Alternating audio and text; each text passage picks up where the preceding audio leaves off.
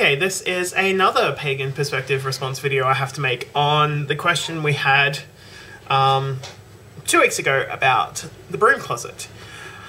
I really liked Cole's video, and it's not because I have a bias there, and if you know what I'm talking about, you'll understand, but because it's true what he was saying, and it's just how I generally feel that why should we have to come out of this so-called closet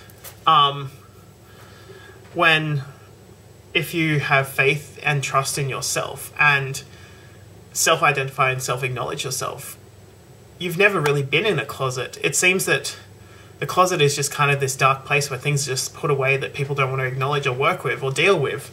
And if you've always been open and always been accepting about who you are, what you practice, and what you believe, you've never been in a closet. A closet couldn't contain you. It's more that people just don't want to deal with stuff that is like confronting to them, is out of their general periphery of beliefs or understanding, and they may even just find it fearful. But if you are comfortable and you are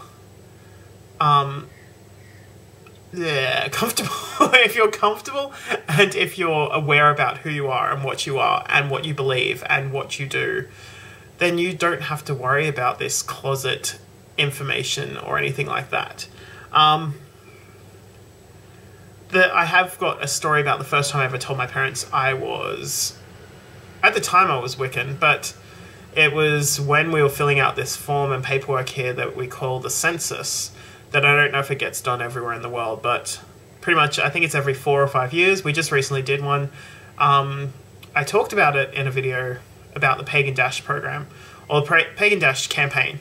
But this was, back in I think 2002, maybe? Filling out the forms about religious beliefs of those within your family, and Dad asked me, and I just literally said, I'm Wiccan, and then that's when the talks and discussions all started, and I wasn't really closed or closeted to them about my practices or beliefs, but it was just kind of the time when I started self-identifying as that. But I think if you have any issues or any worries about that, don't. There's a lot of people on here, I know a lot of people that at work, they're not as open about their religious beliefs because they may work for institutions or companies that may be Christian, Catholic, Abrahamic, like sort of thing orientated, that aren't as accepting about religious beliefs or tolerant about religious beliefs, that are not conducive to what they have.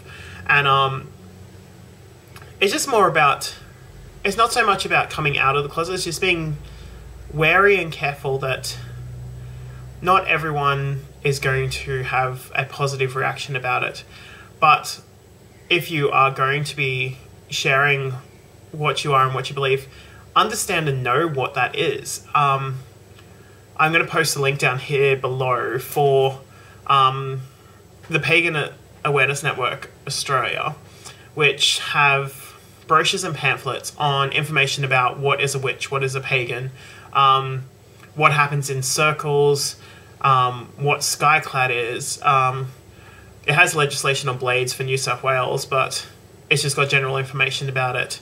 And just information that if you are confronted with someone saying, like you may be wearing a pentacle and they may say, oh, you're a Satanist, and it's not getting on the defensive, it's having an understanding and knowing what you are so that you can easily explain to them and increase and awaken their awareness, because ignorance can be the hardest weapon that we have to deal with, the hardest barrier we have to get over, because ignorant people enjoy their bliss, and once they become aware and open about other options, other information, other choices, it can disrupt their views and challenge their understandings there as well. So